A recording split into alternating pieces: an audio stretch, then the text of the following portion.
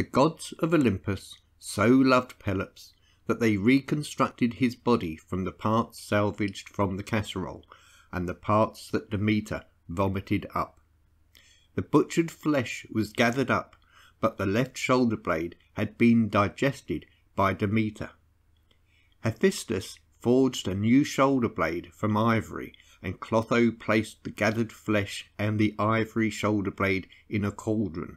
She boiled the cauldron, stirred the pot, and span forth a reconstructed Pelops. So beautiful was the newly formed youth that Poseidon fell in love with him and conveyed him to his home at Olympus. Poseidon made Pelops his apprentice charioteer and taught the boy the skills of the great masters. Zeus, however, harboured a resentment, a bitterness against the heir of Tantalus, and, still enraged by the foul actions of his mortal son, flung Pelops from the heights of his new home.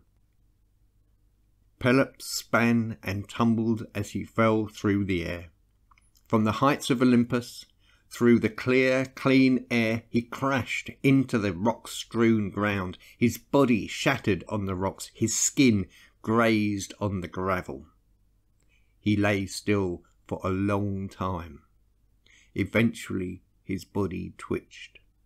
His consciousness stirred. His eyes opened. Slowly, in great agony, he raised himself from the ground. With his face blackened with the scars of bruises, his limbs twisted and deformed, his body racked with pain, Pelops roamed the earth.